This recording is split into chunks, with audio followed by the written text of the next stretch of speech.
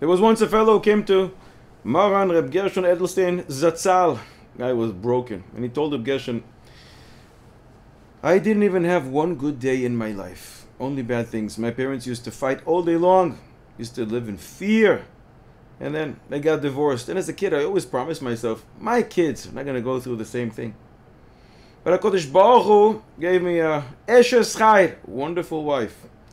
Not Pashut at all. And my kids are actually experiencing greater challenges and difficulties than I did. I don't even have one good day in my life. What am I supposed to do? And he started crying. And Rabbi Gershon told him, I want to tell you two things. First of all, you should stop benching. After you eat bread, stop benching. This fellow looks at Rabbi Gershon and says, what's the connection? Why shouldn't I say benching?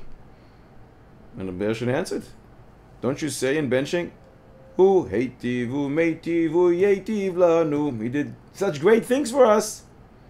He does now, and he will in the future. And you're telling me that you never had anything good in your life. So don't lie to Rebbeinu Shel Olam. And second of all, I want to show you something. And he pulls out Rabbeinu Bechaye and Parshas Kiseize. The Torah commands, V'asita ma'akel legagecha. Make a guardrail. Make sure you put a fence on the roof. Why? Ki yipol hanoifel mimeno. Because, Chalila, we don't want anyone to fall. Says Rabbeinu Bechaye. He brings a medrash. Really, this guy was going to be on your roof, was going to fall, was supposed to fall from the 6 days of creation. That's when it was decreed. In other words, it's not because you didn't have a guardrail, this guy fell. It's because there was a decree against him that he's going to fall. But you have to make sure not to be the one causing his death. In other words, if there was not a decree that a person will die, he's not going to fall, even if there is no guardrail. And if there is a decree that someone will fall, he will. But you have to make sure that you're not going to be the one that because of you, the guy fell. Continues Rabbeinu Bechaye and says, the Inyan HaMidrash Hazeh, what is this Midrash talking about? All the people in this world were created according to their will. And HaKadosh Baruch Hu told them ahead of time, everything that's going to happen, transpire throughout their life, everything, before a person comes into this world.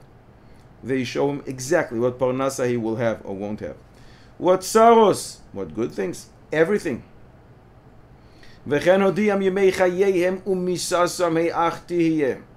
Baruch Hu shows a person exactly how he will live and how he will die.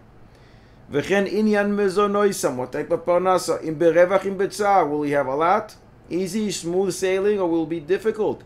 Im al yedei atzman, im mishal acherim, will be sustained by others, or he will provide for himself. And that is what Chazal say, Kol maise bereshis ledatam nivreu, litzivyoinam nivreu.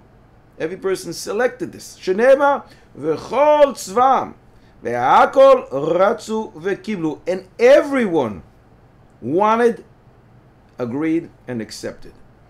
So Reb Gershon says to him, if you wanted, you could have stayed up there. But here it says, ve'akol, everyone, including everyone, ratzu ve'kiblu, wanted and accepted. So why did you come?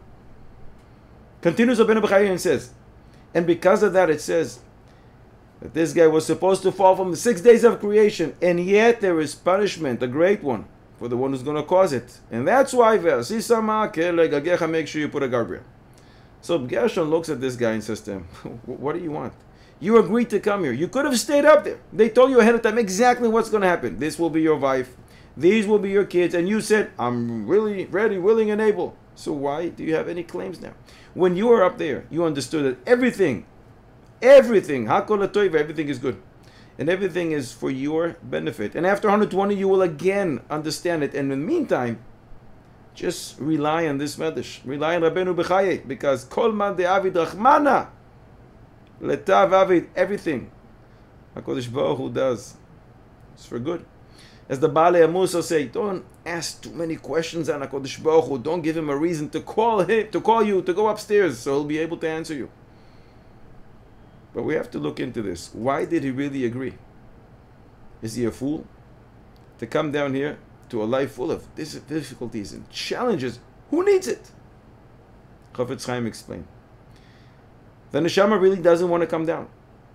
Even if a life full of pleasures, a ton of money, will be decreed for it, because the neshama is from the Elyonim, wants to stay up there. But then they tell the neshama, dear neshama, you should know, the title, Eved Hashem, you can't achieve it up there. Only if you go down there, Olam Hazeh, and you will withstand the tests, then you can merit that title. Up there, can advance and become an Eved Hashem. And then the neshama asks, yes, please, I want to go down there, in order to be able to acquire this lofty title, Eved Hashem. Let's translate this to us, to our lives. We live here in this generation with all the tzaros that we have today, and we already agreed to them when we were up there. But why do we agree to them? To lose the unbelievable experience, to stay up there? By Elyonim, with all the malachim, all the tzaddikim, and instead have all these tzaros, all these tests and these yonis, because we want to be able to achieve, to acquire this title. He was an Eved Hashem. In this world, it's maybe not the greatest honor to be called Eved Hashem, but above. That's what everybody aspires to. They all look up to a person who is called Eved Hashem. In davening we say, Yismach Moshe b'matnas chelkoi. Moshe should be happy. Moshe is the master of Nevi'im. What is his title? Ki Eved Ne'eman karasalo, because you called him HaKadosh Baruch Hu a loyal servant. That's what the pasuk says in Ba'alo Yisra, Perek Yud Beis pasuk Zayin.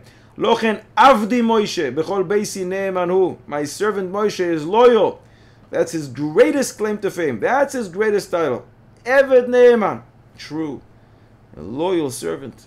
For this title, the greater the nisayah, the greater the reward. More a person shows love to HaKadosh Baruch Hu, and he stands, is able to conquer his Yetzer, to withstand the test, he grows. And Chazal tell us in Sukkah Nun Beis, Kol HaGodol Mechaveiroi, Yitzor Gadol Himeno. The greater the person, the greater his Yetzer. And the one who has a greater Yetzer from his friend, and he is able to stand, and his Yonis, he is greater than his friend. And we all know, it's all Chesed. Oilam Chesed Yibone, that is what the Pasuk in Tehillim say.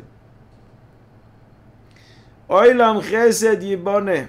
And Cheshbon Shamayim now are hidden from our eyes. But when we get up there, the end of the journey, we will understand it all. Why does this guy have this, and this guy got this? Why is it tzaddik veralo, and the wicked flourish? How does it work? But we know it's all a life of chesed, and one of the greatest gifts in this world of chesed is Elul, the month of Elul, because even a person who did everything wrong gets another chance to repent, to come back. Elul is days of ratzon, days of rachamim, as the Tool writes in the beginning of Hilchos Rosh Hashanah and Siman Tafkuf Pei Aleph, that these are the 40 days from the beginning of Elul that Moshe went upstairs to receive the second set of tablets, and HaKadosh Baruch Hu was moichel the sin of the golden calf, and he got the second set of tablets. In Elul, it's easier to do tshuva, and on Elul they receive and accept our tshuva faster. We have to make sure to take advantage of these special days, and to always continue to aspire to get that title. At the end of the journey, they should be calling us an Eved Hashem.